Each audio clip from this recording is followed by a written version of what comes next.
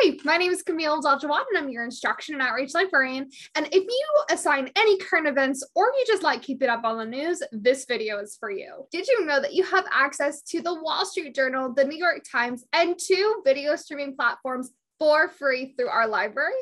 This includes access for Park students, Park faculty, and staff. So get rid of your subscriptions and check out this video so that you can find out how. To access these resources, start from our library website, library.park.edu. And from here, you'll go into databases right here on the second tab.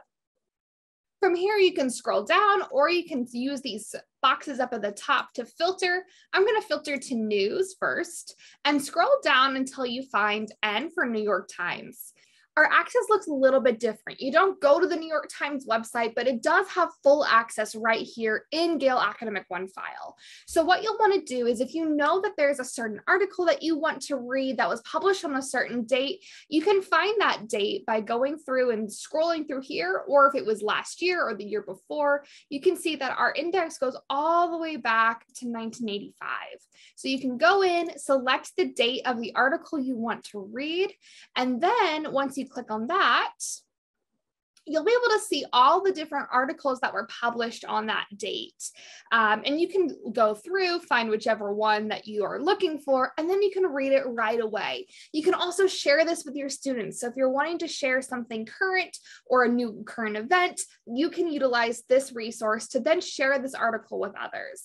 We also have 2 video streaming platforms that have educational content, docuseries, documentaries, etc. that might be helpful for you in your classes or to refer your students to. So if you go in up here, again, we're going to use this drop down that says all database types and scroll down until we see media. We have 2 databases, Films on Demand and Kanopy. So we're going to scroll down until we get to K for Kanopy. Click on it, it'll authenticate. And you'll see that there's a lot of really high quality resources available for you to read right away. And that's it. So throw out those Wall Street Journal and New York Times subscriptions and check out Kanopy and Films on Demand for additional educational content that is really high quality and interesting that you could incorporate into your classes. Please feel free to reach out to the library if you have any questions.